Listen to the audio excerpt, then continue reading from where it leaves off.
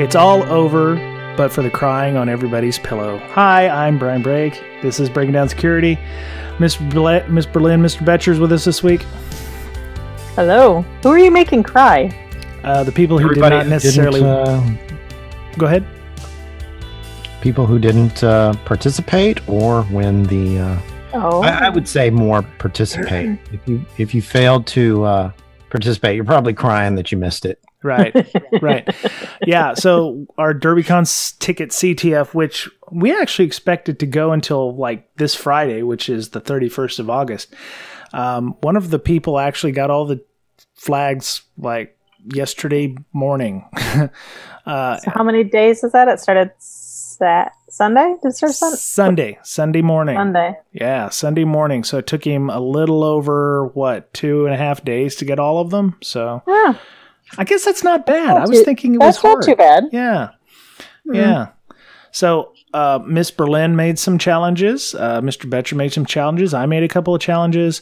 Tyler Hudak made some challenges. He's also going to be teaching at Derbycon, reverse engineering and debugging stuff and malware detection stuff.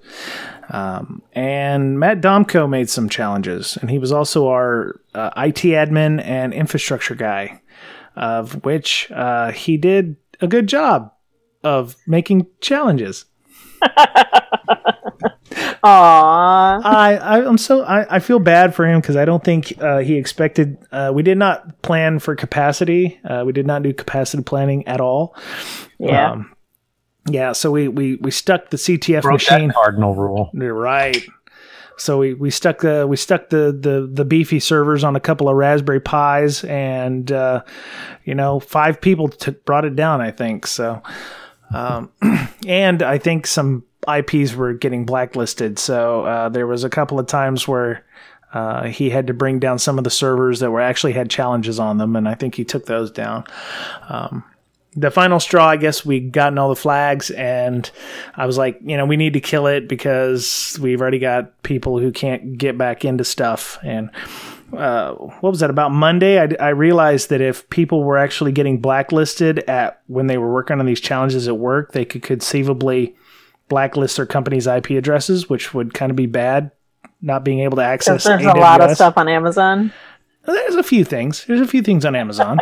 People might, it's a small mom and pop, cloud provider that, some do they, I wonder, do they block, AWS wide? Like all the buckets and all the locations, or is it just like you can't now access this server? I don't know. I asked the question how long they block the IP addresses, and somebody put up the forever meme from the Sandlot. So I'm not sure. But, they do tell you when you're pen testing and you get permission from Amazon to pen test, if there's certain specific instance types, you're not supposed to pen test those at all. We'll definitely look into having a beefier server next year. We'll actually pay for servers next year. But yeah, we appreciate Matt for going above and beyond. The scoreboard was great. I actually enjoyed watching it and submitting the challenges. Yeah. My favorite part was I think it was the winner or second place or somebody actually reversed the MD5 hashes for some of our flags. Yeah, that was the winner. That made me happy because I would just go to like an MD5 creator and type in some words, and that would be my flag. Right. Yeah. So it was cool that he thought to reverse those. Yeah, I did some of we had some false flags on Twitter, so there were, and if you were listening to last week's show, you heard several Twitter accounts on there. One of them was at CascadiaSec, which is one that I set up a long time ago for my LLC that I have. That's where the flag actually was. We mentioned Slutty Carrot. We mentioned all of the show's Twitter handles, and the flag description was Twitter handle you heard on the show, which probably was overly simple, but several people did find that one, thankfully. So I was worried more about that one than my own PCAP one that I created. So, and everyone seemed to like Mr. Betcher's challenge. Is that right? Yeah. So maybe you could explain to us how you solved that one, because I couldn't even know where to begin. Well, I knew what I wanted to do. I just didn't know how to create the challenge. So I'm a programmer. So I just wrote a program that actually takes the binary representation of each ASCII and knots it. Okay. So it changes ones to zeros and zeros to ones. So it's a simple encoding. And then I could do whatever I wanted. So I just entered the number of bytes that I wanted to encode in a file. So if I wanted to create a file that's 500 bytes and then encode the first 200. Okay. I got the idea from a piece of malware that I saw that was really fast. And it would encrypt your entire box in, I don't know, less than a minute, something like that. Wow. Or 30 seconds. And so when I started looking into the files, it had only encrypted the first, 1K. I think it was exactly 1 kilobyte of every file it would encrypt. Well, that makes sense. Oh, that's pretty clever. You just screw up the first part of it. Maybe it's really important stuff, but if you have a large data file, you can recover most of your data there. Right. But most people would look at that and say, "Oh crap, it's all encrypted." So that's where I got the idea from actual ransomware. Yeah. The first 1K is what? File type, file headers, inode information, and then the actual contents of the file itself are after a certain amount. Now, obviously, if the file is less than 1K in size, you're going to encrypt the whole file. But for the larger Word files or PPTs or, work type files, you could probably have opened up the encrypted files and pulled out necessary bits and then added them to like a skeleton PPT file and maybe have recovered some of your data, I would imagine, right? Potentially, yes. For those kind of files, they're binary files, so it would be pretty hard. Right. But the file I created was a CSV, and I made it out to be a CSV to give people a little bit of a hint, like, okay, there's commas in there. There's got to be commas. Right. And so that's how I did it. I wrote a program, and I quote, I'm using air quotes, encrypted it, and then decrypted it by running the same program again on the first 200 bytes or whatever I had set, and it ended up working. So I created the real file and used the program on that, and that's how it worked. Cool. So you should have been able to, especially with the hint I gave on the last podcast, look at the file in binary and figure out, well, okay, wait a minute, they only encrypted the first so and so many characters, and it looks like the rest is good. So with those hints, you should be able to figure out through trial and error what was going on. Right.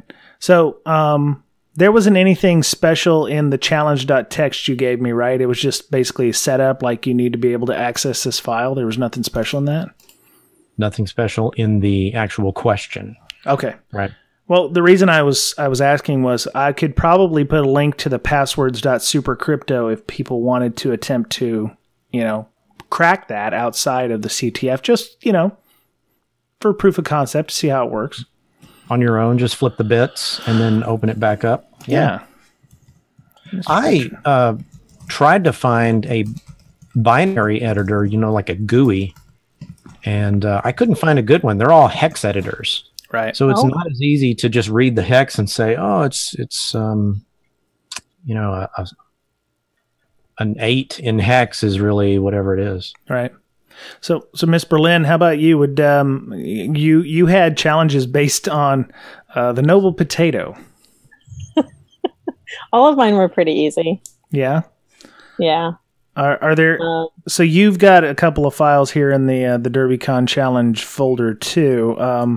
Are there any? Can I put links to those in the show notes as well?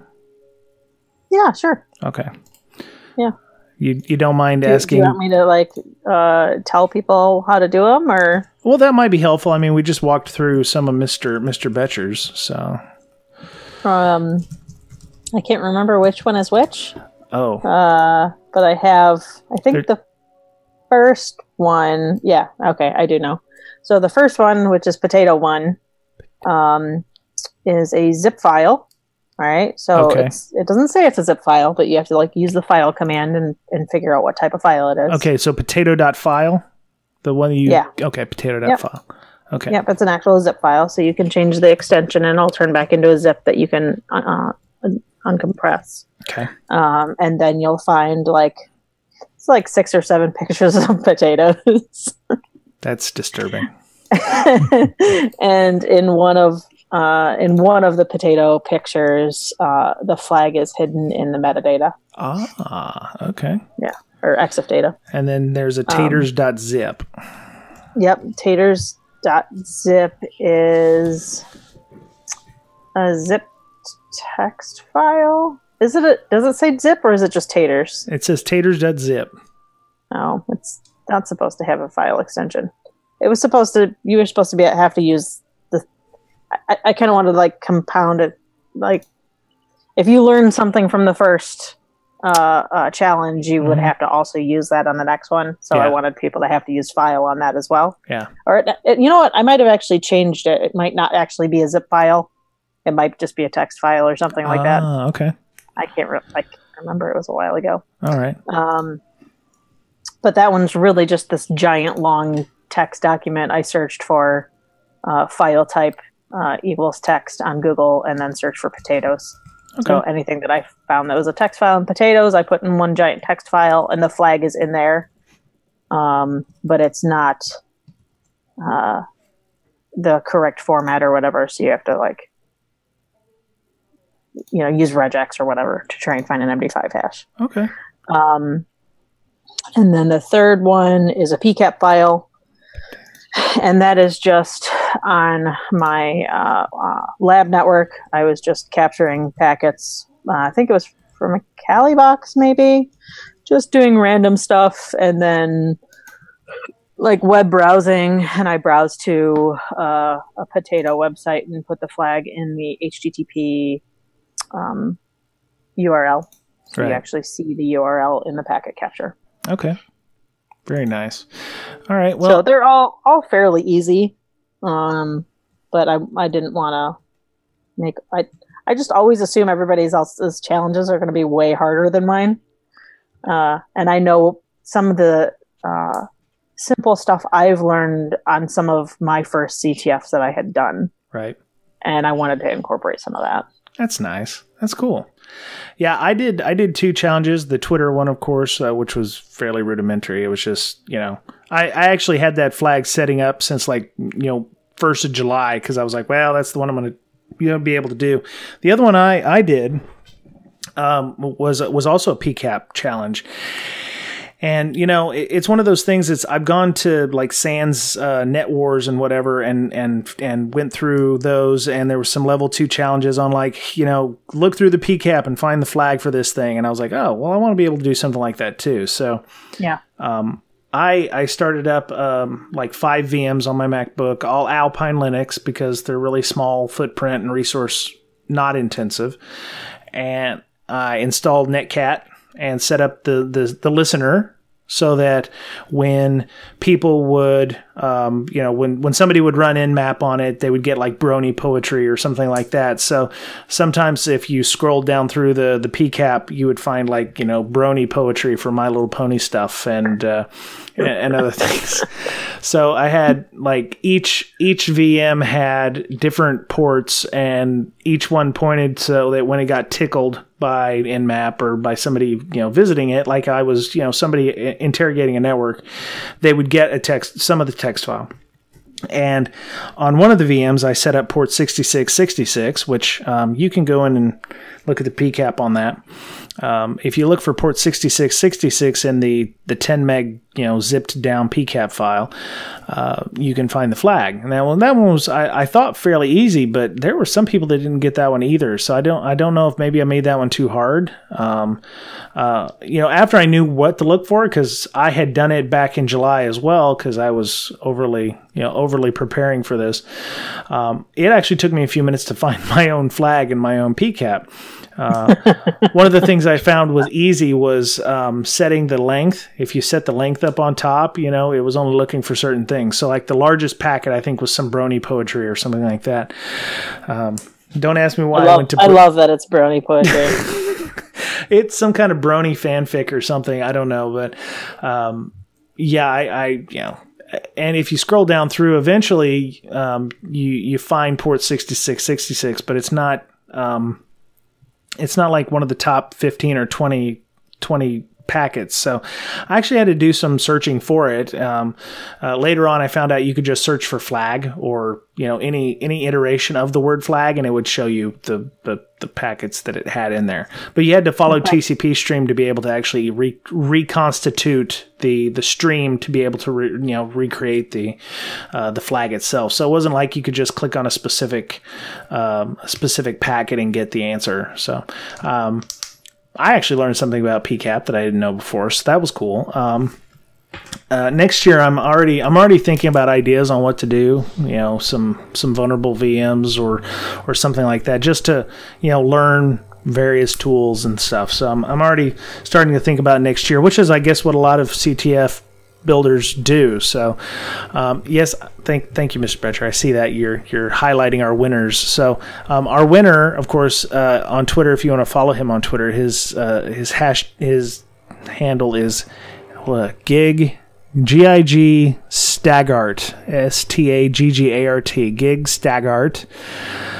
The second one is actually one of our Slackers, Ohai_ninja. He's on our Slack with us. And the third one was Sodak Hib, SODAKHIB.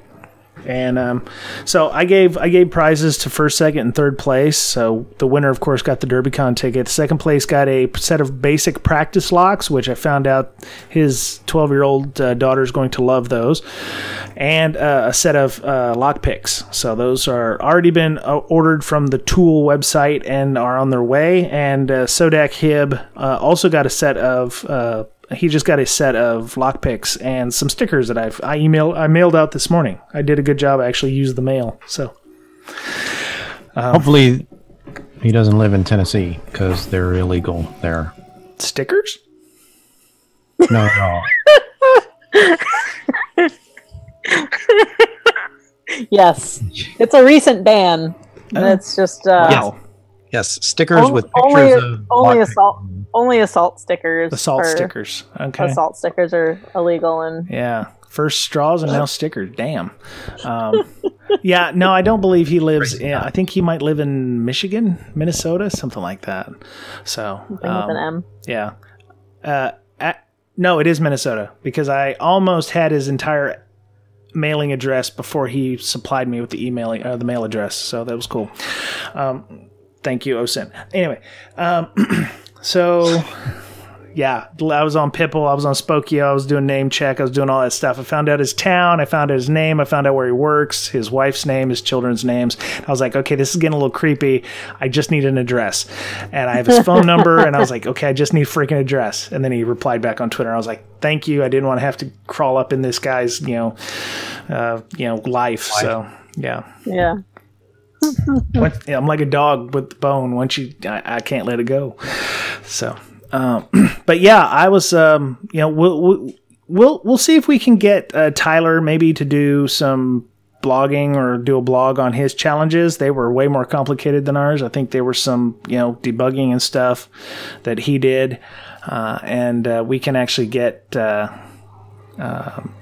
Matt to talk about his. Oh, you know what? I'm letting one of the most important people. Dave did a bunch of trivia. Dave Sybuck, our moderator. Oh yeah, whole lot of trivia. Got Dave, Mr. Kennedy involved, and the organizers of Derby, because all of his trivia was based on past Derbycons, like what was the first keynote, what was in the Lost and Found, what was the first prizes given out for events at that, and a lot of people enjoyed that. It was very enjoyable. A lot of people got to walk down memory lane, however fuzzy it might have been during Derbycons 1, 2, and 3 and all those. So Dave did a fantastic job getting all that information and going through all of Iron Geek's videos to find that information. So that was fantastic. So bully for him. We're gonna enjoy seeing him at Derbycon this year. Both Daves, Dave Kennedy and Dave Sybuck. All right, so we've talked enough about our challenges. We'll give a quick update on some of the Derbycon stuff at the end, but we wanted to discuss a little bit about the topic we were supposed to talk about last week, but we ended up not getting to it, and that was called Windows Event Forwarding. Yes. So I have never used this. It's obviously fairly self-defining. It's kind of in the name. What does it do? Right. It's go ahead. Yeah. All right.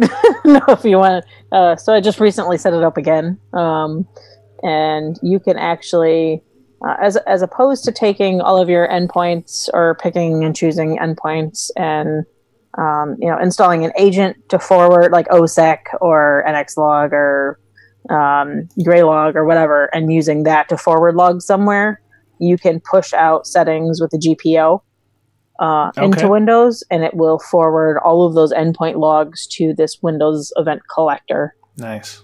And they'll just end up on that server, just like a regular Windows event log, just in a different file. So it's nice. It's a nice concept anyways. So you if you don't want to have to put another piece of software on all of your desktops or all of your servers or whatever. Mm-hmm. Oh, yes. Committee recognizes the fine gentleman in glasses. Do you still get people that say, "Oh, I just can't. I can't have another agent on my machines because there's too much running on there already"? Sometimes, yeah. Well, how many agents are too many? And how many? What happens when we start having duplication like that? Well, if you haven't noticed, pretty much everything that runs on Windows is some sort of an agent, right? You have 100 services running. Mm-hmm. Yeah. Those are all like agents, right, so to speak. As long as it's not killing your processing power and your memory and everything, I don't see why there's an issue. Well, right. I can see a small issue. Now, if you're running, and we're going back to the aforementioned Amazon, if you have a ton of stuff in your environment in Amazon, every cycle that you use on some agent is one less cycle you have to use on your development environment, on your application, on serving web page. Money. That's money down the drain, exactly. And that's bandwidth down the drain, depending on, because you do have to pay for the bandwidth that is being moved around in your Amazon environment. So if I think it would be the same bandwidth either way, but it would definitely be less processing power and memory and stuff if you didn't have an additional agent. Sure. But so my question is, so you have like things like endpoint security solutions, or if you're smart, you're using containers that don't have any kind of endpoint security solutions in them because, they don't last long enough to be, useful for infection purposes. Yeah. And if you're in an Amazon environment, would you use something like Windows Event Forwarding, or go for the more robust system SIEM type solution? I guess it depends on what your end goal is, because we were talking, before we started recording, that WEF isn't always the best just because it misses events sometimes. Okay. Or it will randomly stop working. I was going to be careful because I've heard that from several people. Right. And I wasn't going to mention that on the podcast because it might just be that they screwed up. Maybe I don't know. unsubstantiated. But you say that you've had this happen to you firsthand. Yeah, like I set this up last week, and I have, my VMware on my MacBook, and I had a domain controller, another server, and two desktops, right? And I'm like, oh, that's a nice little, small little lab that I can do this testing with, and you don't have to worry about any networking issues and nothing like that. My MacBook can handle 4 VMs with just normal amount of memory, CPU, whatever. Right. And it was all working fantastic, and then like randomly it just would stop collecting events on an endpoint. Yeah. I didn't change anything.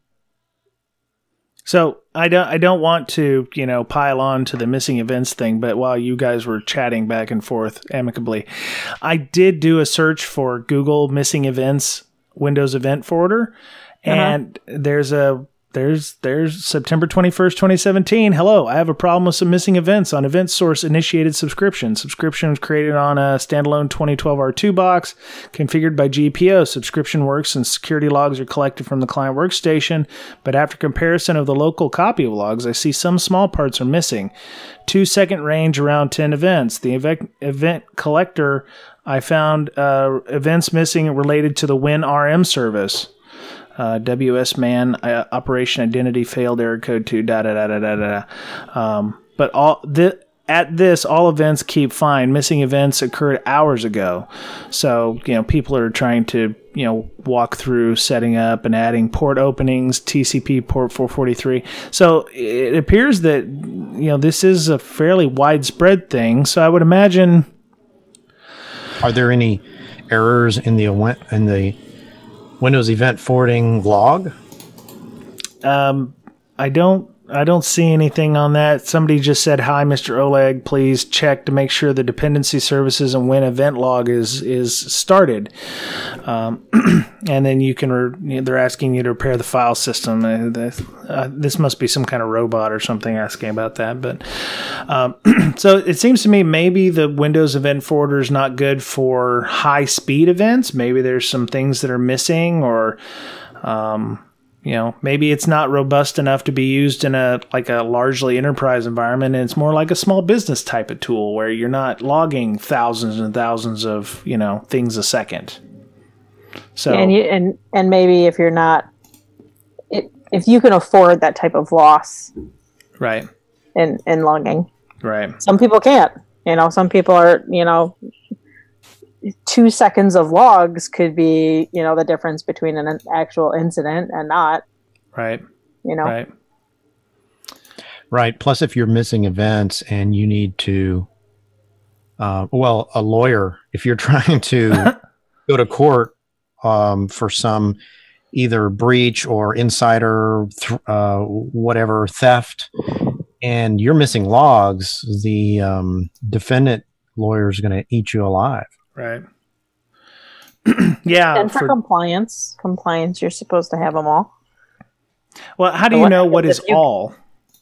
Well, what happens if you get I don't know. Just depends. Well, right? No, I mean, because let's say you tell the auditor, we have a robust logging regime. We don't log, every time a file is changed, or something that's innocuous. Mr. Betcher would be able to explain this better than I would. But. Yeah, well, but there's some compliance standards or whatever, like all log in and log off events or anything like that. If you have an auditor come in and spot check, they're like, all right, I want to see all of the logging events on this device. I don't know that there's an auditor that is that picky that they're going to double check your SIEM and the endpoint, but I guess the possibility is there. Right. So, I found a blog post from Jessica Payne. She presented a session talking about Windows Event Forwarder. She says that when she engages in incident response, they find that the customer often doesn't have centralized logging. They're not monitoring their endpoints, just DCs or not member servers. Right. The spam logs with extra data, so that's, overlogging. Not logging key events, logging rolls over too quickly, and with centralized logging still missing data, takes too long for admins to get reports. So that's fairly, that's a hot mess right there. I mean, it's hard because when you're doing incident response, you need to have all that data. You need to have it as quickly as possible because time is of the essence in many cases.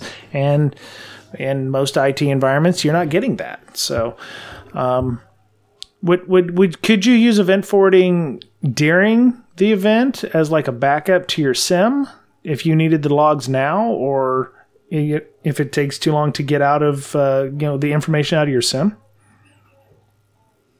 Maybe. I don't know. Maybe like a second set of eyes. I would hope all the logs are in your SIEM and the SIEM would be faster than setting up with. Yeah. True. The rest, she goes on to say it has some nice features. It works with SCOM, SCOM, or SIEM products as a complement. Increases overall visibility in the environment. Frequently, desktops aren't part of centralized monitoring due to licensing costs. Is that a true statement? Well, I mean, she obviously said it, and she's Jennifer Payne, so yes, it obviously is a true statement. But licensing costs for what? She says it's centralized monitoring due to licensing costs. I guess you don't want to put a Splunk agent on every box or log agent. That doesn't increase your license, though.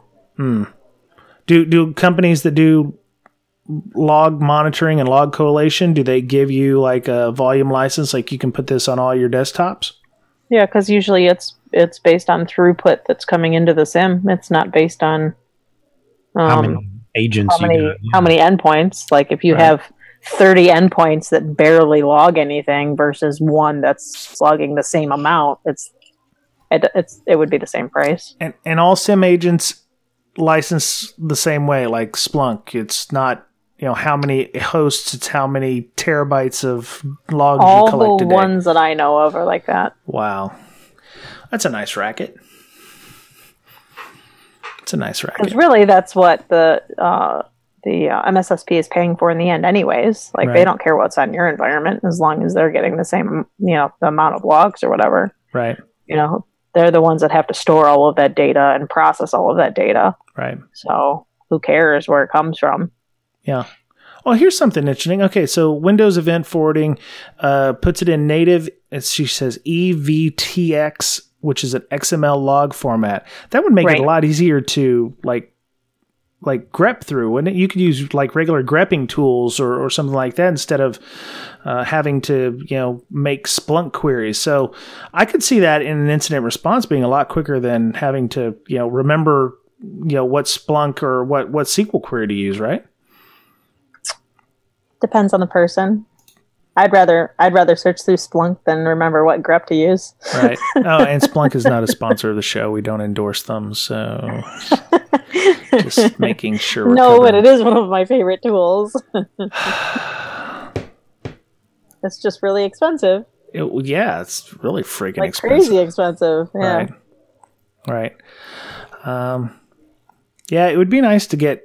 Maybe we should find a blog post about like somebody who's really used it, because I respect Ms. Payne a lot, but she's she works for the company that makes it, obviously, so she's not going to speak ill of it.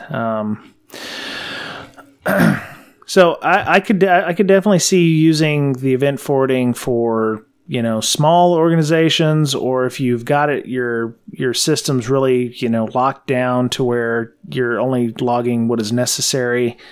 You would definitely want to make sure that you're doing regular checks, because as we've heard with the missing events, which I didn't know about until we started talking about it, that that you need to make sure you have a 1-to-1 copy for things like incident response. Yeah, I mean, one of my friends said, I'm pretty sure he said like it's 8,000 to 10,000 endpoints that they use WEF on. That's a lot. Yeah. And, are there any other, okay, so I don't want to say this weirdly. So, so there's an event viewer, and there's another log forwarding engine other than just the event viewer on Windows, right? There's actually like a built-in log correlation. You can, when, or is this it? Is this something? Because this goes in. You can see it in event viewer. Yeah, you can look at stuff in PowerShell, but event viewer is what you're going to look at the EVTX files with.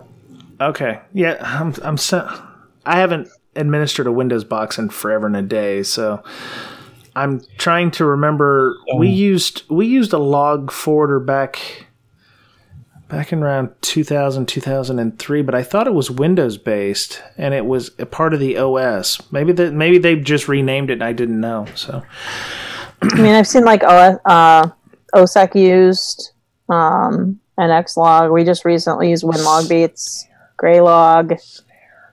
Snare comes to mind. I tried out probably all of the possible options last week, and now I have them all confused all in my head.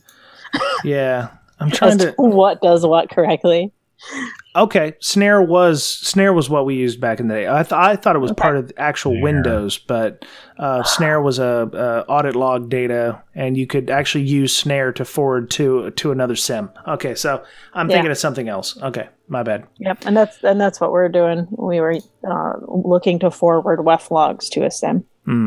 Okay.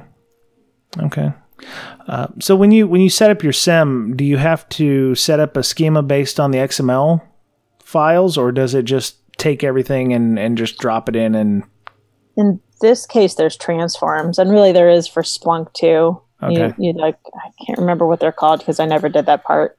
But you basically say, all right, well, this is what the file looks like, and if it starts with user : it's going to be the user field in the SIEM, or if it starts with, user _name : it's also the same field, so you can correlate that stuff, and it goes in all the same way into the SIEM.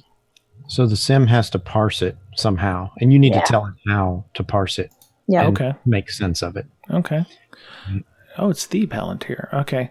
So there's other organizations. I was actually just looking for more Windows event forwarding stuff. There's companies like Palantir, which is a huge data warehousing type company that does all kinds of data collection. And they have a guidance on Windows event forwarding. I guess I need to put that link in the show notes now for that.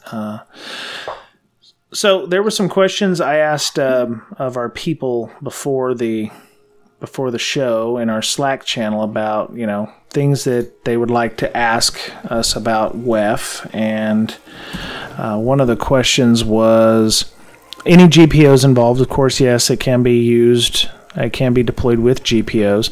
Can it be done on a server-by-server basis? I think that was already answered. Yes, that it can be done on a server-by-server basis. Can an attacker simply disable the service once initial access is achieved? They can. You should alert on that, though. Okay, so when they disable the service, the log file logs it, but it wouldn't necessarily get sent to the SIEM then, right? Yeah, so you can log on if the event log was cleared. Right. Right. And then you can also set up a log saying, I haven't seen logs from this device, but I can still ping it. Right. Like you should set up something like that. Right. Especially if it's a DC or anything like that. They may need elevated privileges in order to turn the log off. Like local admin? So the way they got onto the box potentially, and the elevation of privileges, if that was the case, would have been logged and would be in the SIEM already. The very last event would be to disable the service. Okay. That would be the last probably gasp. Would be logged, would be forwarded, and then the service would stop, and you wouldn't get any more events in your SIEM, but you'd still have local logs. Yeah, but the last thing you would see is there's been a sig term for the service on the SIEM, and then you wouldn't see anything after that point, or would you just see what was, because I'm thinking of like a race condition kind of thing. If you shut off the service, do you get the fact that the service was shut off sent to the SIEM, or does the service get shut off and everything is now, block or shut off from that point, and everything's in the log I think file. there are several logs related to shutting off a service, and you may get the first one, but not any subsequent ones. Right. I'd have to check. I'd have to double check. Okay. So director of InfoSec, one of our fine slackers, had asked the pros and cons of feeding the WEF output to a MapReduce system. And she says that MapReduce is basically a big data for long-term storage, lowering the signal to noise ratio. And she's just not sure what fidelity she's going to lose there versus throwing more storage at her SIM. So, I don't know if any of you have used MapReduce at all. Nope. Well, I'll have to ask her some more questions about that. I haven't, but I can see the point of a data warehouse, right? And I think that's what it is. A data warehouse is just a larger SIM, basically. It's like SIM. Or not even a SIM, just log aggregation. It's just log aggregation. Okay. I think if you take a look at what logs you're actually forwarding and make sure you're forwarding the important ones, and you probably don't need anything else to forward them directly to your data warehouse. Okay. They can go from the endpoints to the SIM, and then from the SIM to the data warehouse. Oh, they don't have to go directly from the endpoints to the data warehouse. Well, what do you need a data warehouse for if you have a SIM? Does the data warehouse take all your various SIMs and all your various log correlation systems and go, okay, I only want what's important from your SIM for databasing and stuff? You may not need certain logs to exceed, for example, 90 days. Right, but you want to have stuff in order to go way back, like maybe logins, right? So you can go back a year, Bob logged in here, or maybe application logs. Or if you want something that you want to create a report on, but your storage for your SIM is faster and more expensive, so you want to send it somewhere else that you can maybe run like a monthly report on, and you don't have to worry about it being on, the fastest storage. Right. Okay. Maybe. So, I don't know. I'm just kind of guessing. It all depends on what you're trying to get out of it. Right. Yeah. But I would caution not to send too much data, not to send data that's not really important. Right. Have it locally, and maybe in case you happen to need it. But until you find a situation where you absolutely need it, I would hesitate to, DNS logs locally. That's just a ton of data. Mm-hmm. Oh yeah. I'm scrolling up DNS through DNS logs anywhere is a ton of data. Yeah, especially if you don't have ad blockers. Can you imagine? Oh yeah. Yeah, definitely on a desktop. I was scrolling up through our hallway con on our Slack because that's where I put the question first. I'm having to scroll through pictures of 80s TV star Jan Michael Vincent is topless. I don't know why that is, but that's there. What? I don't know. Is it director of InfoSec? All I see is Bruce Willis. Well, it's above Bruce Willis. Yeah. Okay. I was just trying to get all the questions. So somebody else asked, not sure if they've used it, but WEF versus WinLogBeat versus NXLog. Ms.Berlin, you said you had some knowledge about all this? Yeah. So in the case that I was doing, did it say WEF versus WinLogBeats? Yeah, versus NXLog. Okay. So in my case, we needed, so my customer already had WEF, a WEF environment set up, right? But they wanted those logs to now forward to the SIM. Mm-hmm. So you can't just say, I want to send these WEF logs to the SIM. You have to have an agent or something on that box. Okay.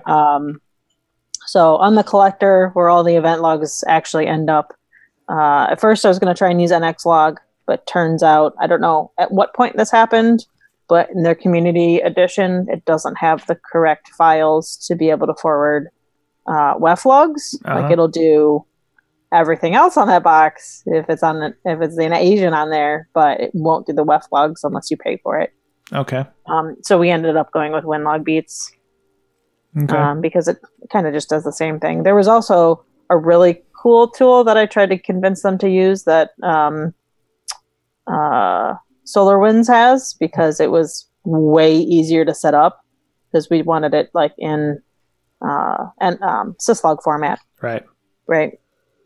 And with WinLog beats, to get it in the format we also needed Logstash to do like a transform. Yeah. So it was an additional step. But this this tool from SolarWinds was super simple. It was like a two button setup. It was all a GUI. It just opened it up and said, "Oh, look, here's everything that is listed in your event viewer. Which ones do you want us to forward and where?" Right. And I thought that was probably the easiest way that I've ever seen that you can forward events to. But it's SolarWinds, so I'm assuming it wasn't free. SolarWinds, it is a free tool. Oh. It's just business reasons why we didn't use that one. Oh, okay. Okay. Yeah, it's free, and they try to get you to buy the pro version, which I think is like, what, 4,000? Probably super expensive. That's not bad considering it's a log tool, so, cool. All right, so one of the last things, so need a config, get some examples here for NXLog, WinLog beat, file beat, Windows logging service, and other stuff. Oh, well, there's an ad there. I didn't finish looking at the URL, so yes. Why don't you tell us a little bit about the URL there, Mr. Betcher? Okay, so Michael has done a lot of research on the different log forwarding tools, and he's got some sample configs for these types. WinLog beat is in there, NXLog, FileBeat. There's also Windows logging service, which is really good. It's an alternative to the Splunk forwarder. Okay. So if you look at that, wait, there are configs out there. I'm sorry, you said Windows logging service, and yep. Okay, so how's that different from Windows event forwarder? Windows logging service is different. It was created by a guy who worked for the government, and the government won't install certain software that they can't actually do a code audit on. Right. So if the company says, well, this is proprietary, we can't give out the code, then they say, okay, well, we can't buy your product. Okay. Right? So Jason McCord created this tool, and it's available. Okay, so I thought this was service. I thought this was another thing that came with Windows, but it's a third party tool. That's right. Okay. Okay. Cool. All right. Does anybody have any other thoughts or suggestions about WEF? Using it. There's some pros and cons. It does tend to, apparently, to lose some events, but my question is, are the events that it loses important? And if they're not important, is it okay to take the risk of using it? It all depends. And Me personally, I don't think I could live with myself if there may be some events that are not going to get there. Right. Yeah. I like the guarantee of that. If something is logged, then it's going to end up in the SIEM. I'm going to know it. It's 100% guaranteed. I'm not going to have to go, but I searched for that and it's not there, but maybe it's stored locally. It just didn't get forward. I don't want to have to try and ask myself those questions. Let me ask you something. All right. So you're saying that WEF, is missing events. When was the last time you actually checked the veracity of the local logs versus your SIEM logs? Is that with your existing solution, because maybe it's missing events that you didn't know you were missing. I never had to. Wait, I don't have access. Happened. But I'm hearing a lot of. You don't even all I'm hearing is a lot of excuses. I'm not hearing. hearing a lot of quitter talk here. So you guys have how never would you even do that other than spot checking? Well, maybe you should spot check. It's two completely different formats, and I guess you could grep through the EVTX, but then you also have to it's not like you could do a diff. Yeah. right? Right. So it appears that WEF is not alone in missing events. I'm seeing a company called McAfee here with Redundant Enterprise Security Manager is missing events from May 16, 2016. I'm seeing, let me see. McAfee support community. I'm seeing Cisco IPS data source missing in SIEM events. So maybe WEF isn't the only WEF or, logging system that's missing events. It's just the one that you guys know of. So maybe you people out there that are, SIEM analysts and, making sure everything's being logged, maybe you're missing events that you don't know. Maybe you should, get with your SIEM folks and go, maybe we need to do a spot check. That could be very helpful. That is a really good idea. What are you missing? So there's some definite hygiene right there. Maybe you should go in tomorrow and go, yeah, exactly. Should this work? What am I missing? SIEM policy. Yeah. So, maybe you'll find out you actually have missed something that you didn't realize you had. And maybe it's just good to go. I guess you could go based on count. Really? Like events coming from a specific device. Say you get all your security and system events from a Windows device. Right. Look from, noon to midnight on a day and see if the numbers match up on total events. Okay. Because that would give you a good idea. Right. I'm actually doing a Google search for missing events Splunk and seeing what we come up with. I'm not trying to be mean against Splunk, but it's missing events topics Splunk answers missing of events and flooding of data in heavy forwarder. How to search losing events as number of events increase. How to troubleshoot why I'm missing events in my search events. Answers.splunk.com. Yeah. Okay. So there's some basic hygiene that blue teamers need to do. You need to find out if your SIEM's missing anything. And the problem is, it's going to be a nightmare to look through that, especially if you're getting several thousand events, So there you go. So I apologize to, bagging on WEF because it appears that every SIEM user sucks. Every SIEM product is missing events at some point or another. So yeah. Cool. Well, now I feel better because, if I'd have told my wife about that shit, she'd probably gotten me. So, anyway. I'm not so sure. What's that? But that these forwarders are missing events. You think it might be some layer 8 issues? No. Huh? You think it might be layer 8 issues? It could be. Could be layer 8. That tends to sneak up. Remember that one guy we interviewed and there were 8 layers? Right. I didn't know that. So there he told me something I didn't know. Right. There are.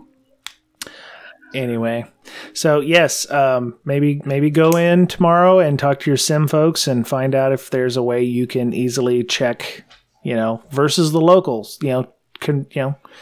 Maybe you can, you can send your Splunk forwarder to more than one place on your systems. So maybe you can pair that off and, check a DC or check a workstation on a smaller SIEM or a smaller version of the Splunk. And then, maybe do a comparison 1 for 1 to see if you're missing anything. That way you're not, trying to sift through thousands of events. So that may be something. Anyway. I don't have anything else. I do want to have Ms.Berlin mention some of the things that are going on at Derby. She's going to be a very busy lady there. So yeah, I've been a really busy lady. Like as soon as I'm done with work, I've been working all night on this mental health stuff. Oh boy. Yeah. So yeah, they gave us Derbycon gave us a URL, so you can go to derbycon.com/wellness, and it takes you my janky little Google Doc. Nice. As opposed to a website. Yep. But I think that the couple things that I'm super, super excited about is I just paid for the chair massages. Cool. So Saturday from 9 to 5, we will have 4 massage therapists there. Oh. I thought I didn't know why you were wanting massage chairs all day. No, that's weird, but okay. Yeah. Chair massages from 9 to 5 and first come, first serve. Yep. Just show up and it's like they said 10 to 15 minutes per person, depending on if there's a line or whatever. Cool. And then the other thing I'm really excited about is this lady named Susan. She is a yoga instructor, and she's also going to Derby, so she's an InfoSec. Cool. And she has like something like 700 hours of yoga under her belt.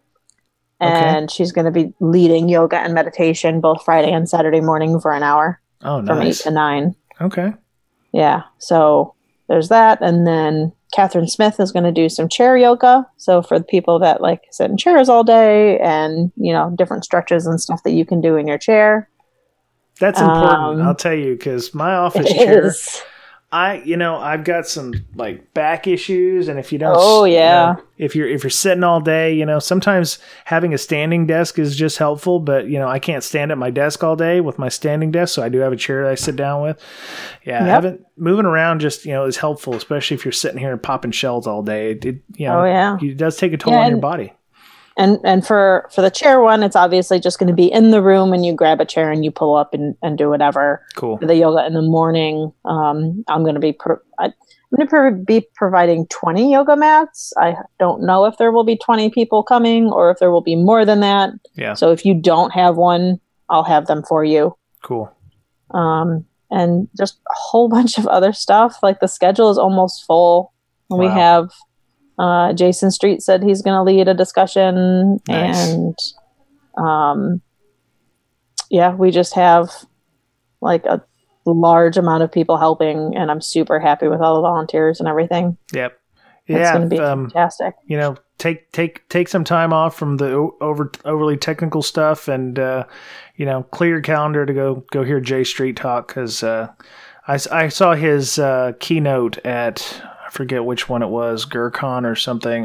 It's on YouTube, but it was one of them ones that was like, you need to listen to it because there's a lot of stuff going on in the industry, and he was talking about issues in the industry, but it made me uncomfortable. From SkyDogCon. Which one? That was from SkyDogCon. SkyDogCon, yes, that's what it was.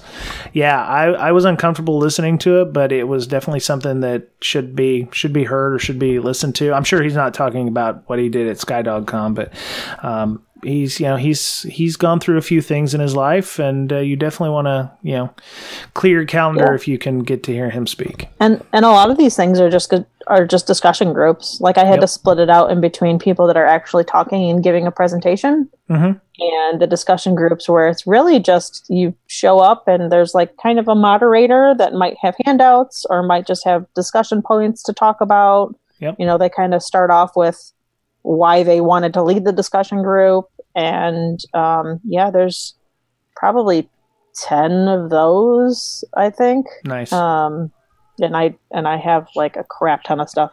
Like I keep on getting everything that I ordered from Amazon. I think my UPS and postal guy probably hate me at this point. It's okay. It's all right. So, that's awesome. I know Mr. Betcher and Mr. Goff got us a table this year, which is awesome.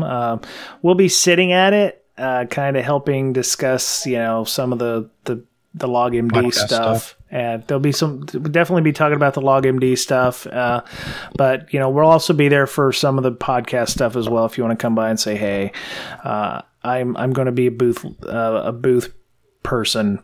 I'm going to have more knowledge, I think, about LogMD than I would expect to have, because I want to be able to speak intelligently to it if somebody asks questions. So, is there anything else, Mr. Betcher, you'd like to mention about Derbycon before we go? Yeah, Amanda, I noticed you're going to have a fidget table.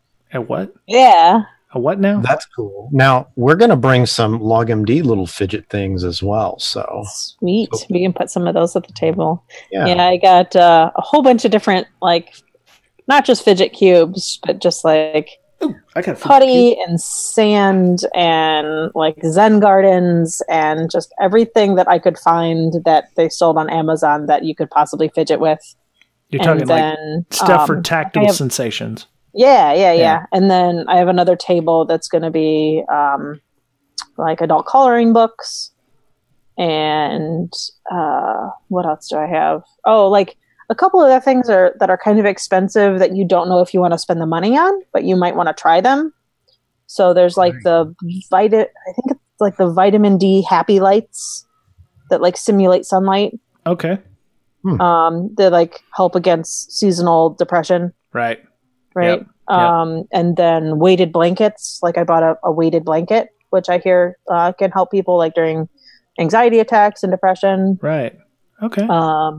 So yeah, stuff like that you don't know if you want to buy or not, you can come and try it out. Yep.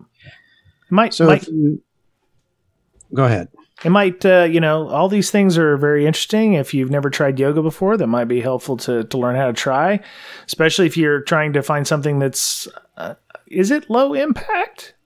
Oh yeah, totally. So, and it's totally going to be like beginner's yoga too. So if you can't stand on one foot, don't worry about it. Just like come and I found that every yoga thing that I've ever done, it's just like do whatever works for you. And there's always like different things that you can do if you're not as flexible or if you have an injury or anything like that. Like just come to it. Like you should learn either way. And there's other different types. And the thing is though, you may get sweaty, so you'll want to go and take a shower afterwards. Exactly. So please go take a shower afterwards. If you are planning on doing that stuff, plan on having to go take a shower. So if you're in the Marriott or the Omni or the Hilton, that's going to be kind of compulsory. Wear some comfy clothes. Wear something stretchy. Don't try to come in a mini skirt and try to do yoga. Nobody wants to see that. Oh wait. Or utilikilt, Zach. Don't try to do Come on. If he shows up to yoga in a utilikilt, you're in trouble. Oh my goodness. I'm going to make sure he shows up. Anyway. So, all right. Well, holy cow. We're way over on our time. So, Ms. Berlin, Mr. Betcher, I'm going to start with Ms. Berlin. How would people get a hold of you if they wanted to talk about things at Derbycon or, anything else in particular about WEF or logging? So on Twitter at InfoSister, INFOSYSTIR. Right on. Mr. Betcher, same thing. Yeah, if you don't know what logs are important, like you listen to this conversation and you don't know what you should be forwarding, well, I wrote a tool that can help you with that. It basically tells you how to configure your Windows logs and what logs are important as far as catching the bad guys, right? Right. So it's free. It's on log-md.com. Check it out. Right on. And you're at BetcherPwned on Twitter. Yes, I am. BOETTCHERPWNED. You can follow the podcast at Brakesec, BRAKESEC. You can follow me at Brian Brake, BRYANBRAKE. Had a ton of new followers to the Brakesec podcast. If you are here because you were doing the Derbycon thing, we still have the charity auction, which is going to happen on the 7th of September at I forget. I'll have to look at last week's notes, but we'll have some more announcements on Twitter about that and on our Slack channel, which is. You can, join us on our Slack if you'd like by sending us a DM to Brakesec, or you can email bds.podcast@gmail.com. And yeah, we'll be doing it on the Slack like we did last year. We'll just set up a special channel. Bids will happen in there. Opening bid will be $175, which is the face value of the ticket. Bid increments will be in $25 increments, and whoever is the last bidder after like 6:00 p.m. Pacific on that night will get the ticket. So yeah, if you are still looking for a ticket and you want to donate to a good cause, which is the Rural Technology Fund, which is Chris Sanders' organization, helping disadvantaged organizations and schools get technology. So $175 is going to give them a lot of cash to work with. So looking forward to helping him out with that. And as a matter of fact, I will probably match up to $250 if it gets that high. So I will also donate another $250, up to $250 if that happens. So that's what's going to happen. Anyway, so follow us on iTunes, Apple Podcasts, leave feedback. That helps us get discovered by more people. There's still people out there, surprisingly, who've never heard of us. I know. Weird, huh? What? I know. So we're on Spotify, www.brakingsecurity.com, BRAKING security, and you can find out where we're at all over in our show notes. We're in Spotify, TuneIn Radio app, iHeartRadio. There's pretty much nowhere you can't find us. And also, thank you to our patrons. We appreciate you. The money you give us every month goes to hosting and equipment upgrades, and allows us to, do things to make the podcast better for you. So we appreciate you helping out. Derbycon's our Super Bowl. Seriously, I know people are probably like, oh my God, I wish you'd stop talking about Derbycon. This is really like our Super Bowl. That's our one time a year where we get to do stuff. I don't get to go to a ton of conferences, and I know Mr. Betcher doesn't either. So Ms.Berlin, she's Miss Popular. Everywhere. We're just happy to be basking in the glow of Berlining down security. I guess I'm keynoting at Three Rivers InfoSec, I think it's called. Three Rivers InfoSec. Pittsburgh? Yes. I knew that because Three Rivers Stadium used to be where they used to play. The Steelers used to play at Three Rivers Stadium. Yes. So I'm speaking there. Right. Okay. Very cool. Sometime in October. Wow. Boy, you're just going right from Derby to keynoting somewhere else. That's fantastic. Yeah. All right. Well, I don't have anything else. If you have any comments, questions, or concerns, please feel free to email us or hit us up on Twitter. So that was it for Breaking Down Security this week. Have a great week. Hope to have a very important speaker and very awesome author next week. Woo! I don't want to jinx it, so I'm not going to say anything. You already jinxed. I'm on the podcast every week. What are you talking about? Oh my goodness. Wowzers. All right. Yeah. So, okay. Yes, there's the book. Sign this book. Thank you. Betcher's got the book. Defensive Security Handbook. Go buy it on O'Reilly. So, have a great week. Be nice to one another. We'll talk to you again soon. Bye-bye. Bye.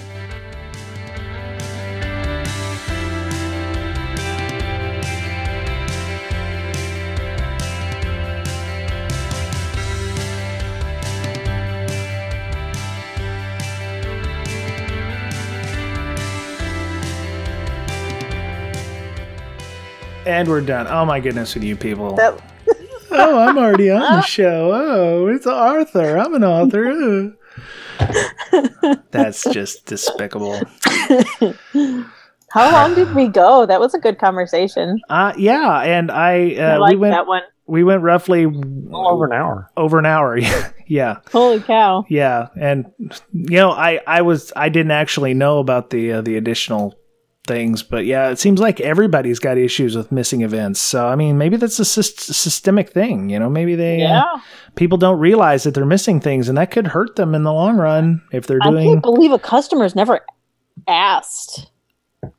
Well, they don't know to ask. It's one of them unknown unknowns. Are you sure you're getting all of our logs? Like, how do you know you're not missing any? Well, we had Kevin Johnson and Nick Selby on during that whole MSSP debacle. Remember the people completely got owned, and they went to their... That was before me, I think. They went to their MSSP and they didn't have anything. And so, shit. Companies that's don't because ask. They weren't even sniffing the right traffic. Right. Yep. So, that goes back to customers asking their MSSP for, what are they logging? Are they logging things? We have a problem with that sometimes. Like, our customers will get pissed because we don't see something, but they oh, you never told us you had this network. Right. Like, how are we supposed to know that you need an IPS there if we didn't even know the network was there? Right. That happens.